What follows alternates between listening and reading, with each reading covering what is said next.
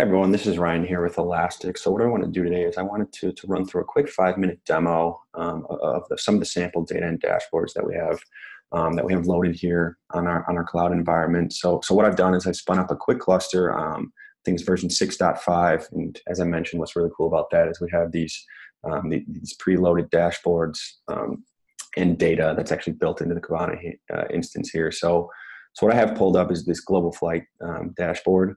And just a quick note here, I have, it's all sample data, and I have it set from November 18th to December 30th. The reason I chose those dates is because it just encapsulates all the sample data that's actually in this data set. So, but just to quickly note how easy it is to actually switch between the different time ranges. You can go all the way from the last 15 minutes to the last 5 years. So that's where you would actually do that, is up here. So again, I have it set from those two dates. So what I want to do is I wanted to show where you could potentially find data in this data set using this dashboard to make business decisions. So if you think about different airlines, something that's really important and something that's really an inconvenience for them is flight cancellations. So what I wanted to do is show how you can use Kibana to find out, why are flights getting canceled? Can we prevent this? And if we can't prevent it, what can we actually do to mediate the situation or make it less of an issue?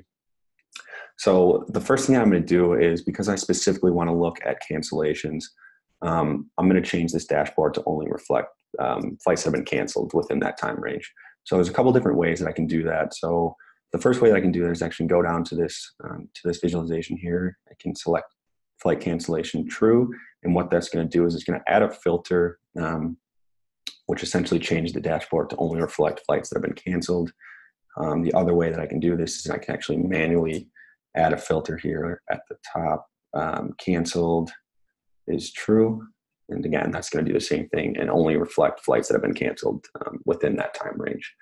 So, the first thing that I want to look at would be, is there a certain carrier that's part of my company that's canceling more flights than another carrier? So as you can see here, this visualization is going to reflect that. And, as you can see, essentially there's no one single carrier that's jumping out to me that's canceling more flights than another carrier, but that would be a quick and easy way to see, and potentially you could start making decisions and kind of hone in on why that's happening to that carrier.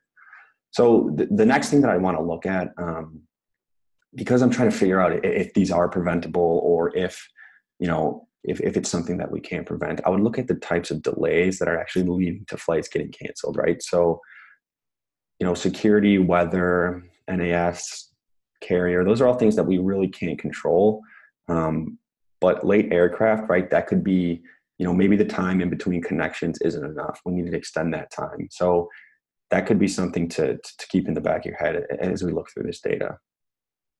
The next thing that I think is interesting is, we have this visualization here that's showing destination weather. So what the weather is like of these canceled flights in the places that they're actually landing. So a lot of these make sense, right? Hail, heavy fog, rainy, cloudy. So what's interesting to me is the clear and the sunny.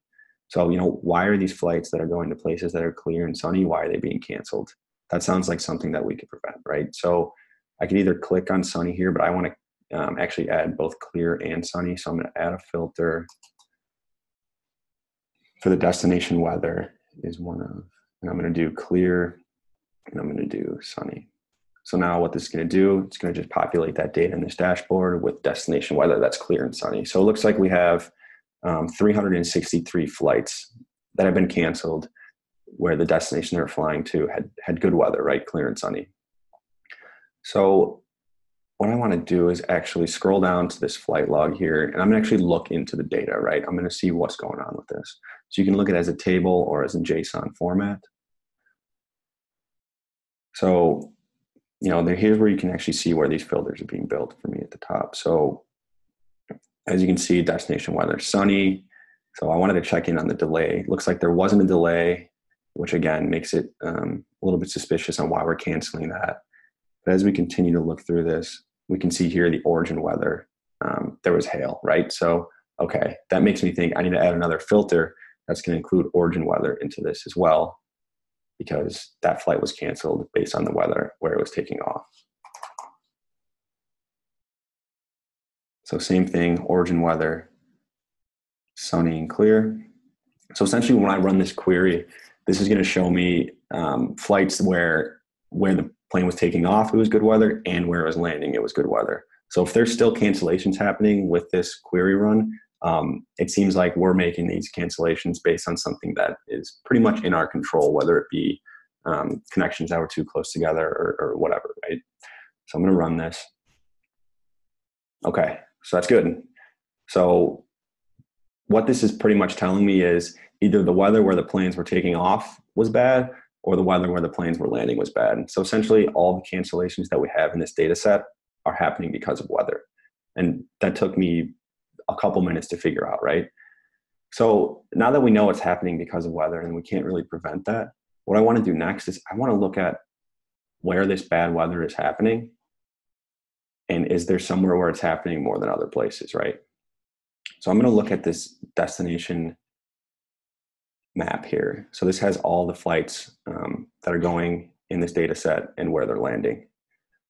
So as you can see, we have 60 flights canceled, 51 flights, but we look over here, we have 200, 174. So that's almost double or triple cancellations that we're having in other areas. So I'm going to zoom in on this area here. And what I can do, because right now this data is reflecting all of the data that we have in the data set, I'm actually going to draw around these specific areas.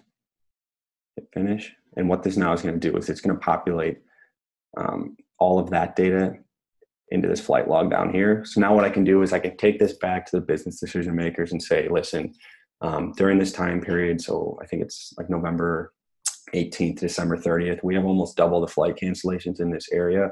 I think we need to start making decisions of, whatever we need to do to mediate the, those cancellations, whether it be more vouchers, more resources, right? That's for the decision makers to make that decision, but at least you have a good story to take to them that could help them make those decisions. So that's it. That's a quick, just a quick little 5-minute demo that I think really shows the value of what we can do with the sample data and again, what you can do with Elasticsearch and Kibana.